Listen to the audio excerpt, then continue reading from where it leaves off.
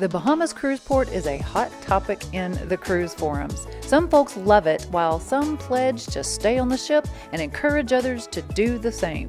After 19 cruises, this was our first ever port day in the Bahamas, and we decided to give Margaritaville a try.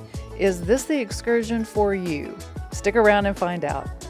There were 4 total ships in port the day we visited, which we knew pre-cruise. Pro tip: check websites like cruisetimetables.com to see how many ships are in port at each of your stops. It might help you plan whether you choose a super busy public beach, which we'll also show you in this video, or an excursion to a less populated location. The Bahamas Cruise Port unveiled a complete overhaul in the middle of 2023. There's a new terminal building, event and entertainment spaces, a 3,500-seat amphitheater, and a Junkanoo museum that tells the story of the nation's culture and art. There is plenty of shopping for all kinds of items, from souvenirs to gifts for those at home, and they even have a hair braiding pavilion for those searching for that island look. If you do decide to simply get off the ship and walk around the port, there is plenty to see and do. The cruise port is very easy to navigate, and even though we did not have transportation to Margaritaville pre-booked, it was very simple to find a group van to drop us off. There is an actual taxi stand, and port employees walking around are very helpful. Taxi transportation to and from Margaritaville was $10 per person, and of course we tipped our hard-working driver. It was about a 7-minute drive from the port to Margaritaville. There were very kind resort employees at the entrance who directed us right around the corner to the ticket building. We had already purchased tickets from resortforaday.com, which is a really easy site to find all kinds of resort locations in the Eastern and Western Caribbean. The employee at the booth verified our purchase, gave us wristbands for the day, and directed us around the corner into the pool and water park area. The beach resort area consists of 2 pools with the water slides in the middle and the lazy river winding around the entire area. In this area, there are plenty of loungers to relax in the sun or the shade. And here's a pro tip for this resort. The resort building itself blocks the sun from many of the loungers until the early afternoon. If you want in the shade, choose a lounger closer to the building. On the other hand, if you're going for that golden Bahamas tan, pick a lounger closer to the beach and away from the building. Near the large pool, there are private cabanas for an additional fee. They feature 2 loungers with a table in between, an umbrella, and a comfy 4-poster bed. They have personal entries into the large pool and the lazy river. We decided to splurge and rented a cabana. The beach resort fee itself is $110 per adult and $55 per child. For a cabana on Resort for a Day, we paid a total of $326.58.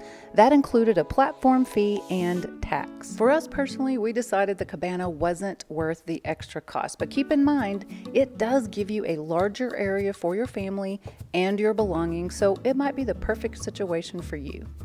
The cabana rental also comes with bottled water and some packaged goodies like chips and candy. By the entry is the towel stand. If you're coming from a cruise ship, you do not need to bring your ship towels. I'm telling you, having one less thing to carry was nice. There are also lockers near the towel stand, as well as the restrooms, which we found to be very clean and well maintained. The middle of the park features the water slides. This is definitely a resort that is family friendly. The large pool is very shallow on one end, with small fountains for kids to play in, and the water slides and the lazy river can keep the kids busy for hours. A helpful tip for the lazy river is just to jump in and grab an empty tube. There is no pickup place for tubes. It's first come, first served as you see one floating by. Keep in mind, we haven't even talked about food or the flow rider yet, so let's get to it. There are 2 eating venues to order from. Waitstaff will bring you a menu and your food at your lounger, or you can walk to the order window yourself and take advantage of the outside seating nearby. Feeding Frenzy is open from 11 to 5 and features dishes like grilled chicken wrap, blackened fish or steak tacos, fish and chips, and chicken tenders. By the time we ordered, which was about 11:30, they were already out of chicken tenders, unfortunately. The other eating venue is Vacation Cafe, which serves breakfast from 7 a.m. to 11, lunch from 12 to 3, and dinner from 5 to 10 p.m. We ordered the coconut shrimp from Vacation Cafe and seasoned fries from Feeding Frenzy, knowing we could eat again once we got back on the ship early afternoon. The shrimp were $18 and the fries were $9. We had bottled water and packaged snacks like chips and candy that came with our cabana rental. This was probably a tie for the best food we've ever had at a beach resort. Just FYI, the other best was Nachi Kokum in Cozumel. You can find these menus online at margaritavilleresorts.com under the Eat and Drink tab. If you have found this video helpful, please like and subscribe for more cruise and travel content. Thanks so much. As we move past the second pool and the eating venues, we get to the other end of the resort, which includes the Flow Rider. As you can see, there was not a crazy long line for participation. This might be a great place to send your kids to burn off some energy.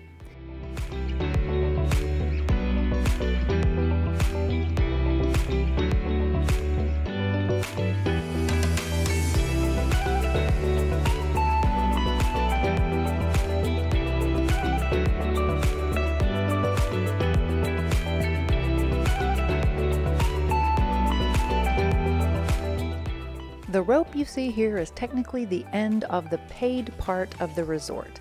There's literally an employee that sits at this entry checking to make sure folks have a resort bracelet. However, this is the 12-volt bar, which is run by the resort. It leads right down onto a public beach called Junkanoo Beach. This is the beach that is closest to the downtown area. As you can see, it's one of the most popular beaches in Nassau. There is no entry fee to find a bit of sand and toss out your own towel. It is also, however, filled with several private companies that will rent you a lounger and umbrella and set them up for you. I talked with a very kind employee who works out of a building right on this end of the beach. They rent all kinds of chairs along with umbrellas and even towels and Bluetooth speakers. Since we always give it to you straight here at All Things Wagner, this was an extremely loud, crowded, and smoke-filled beach. If that is something you don't mind, then this might be the place for you during your visit to Nassau, especially if you're on a tight budget. However, all the beaches in the Bahamas are considered public property. Some other less crowded beaches to consider are Cabbage Beach, Cable Beach, and Arawak Beach, which all have independent traveler reviews on TripAdvisor. At the time of this recording, there are travel advisories for the Bahamas, so please always check that information, and if you choose to head to a public beach, be extremely aware of your surroundings. Now, back to Margaritaville. Even though the beaches in the Bahamas are public property, the chairs and umbrellas in front of the resort are only for resort and day pass customers. They are first come, first serve. There are also resort staff who were attending to those on the beach, just like inside the resort property. On the JJ recommendation scale of 1 to 10 for relaxation, food, service, and safety, he ranks Margaritaville Resort for the day as an 8. When we were done for the day, we settled up our food bill and simply walked back around to the front of the building.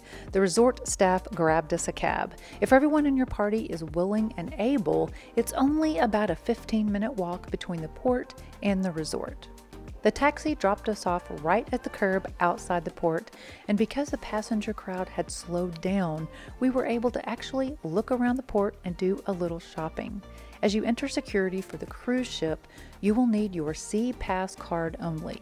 The cruise line does provide a tram all the way to the cruise ship, and the line is clearly marked after getting through security. If you choose to make the walk and need a break, most of the cruise lines have a rest area before you enter the ship that includes cold towels, cold drinks, and a seating area. If you have questions about this video, please leave them in the comments below and we'll be happy to respond. If you're looking for information on other Caribbean ports, check out these videos here. Be blessed.